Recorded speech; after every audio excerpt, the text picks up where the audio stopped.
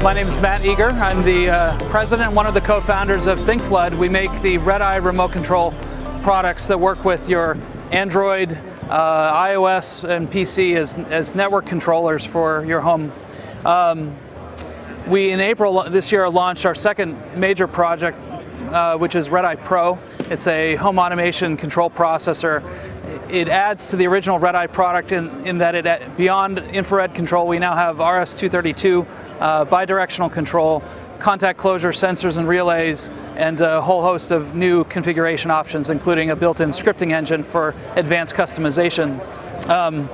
We have a demo today which shows integration with a Vantage lighting system. We have an NAD receiver and a controller in the background for our distributed media system. So I actually have buttons on the Vantage system that can control. I can ramp the volume, I can mute the system, and I can actually change activities, so I can shut down the entire system. And we'll see that the lights come on, and then we switch our activities both on the Android Motorola Zoom tablet as well as the iPad. And then when I start up again from a button or from one of the clients, this all updates automatically over the network. So what we have is a true multi-controller system with bidirectional feedback through the lighting system.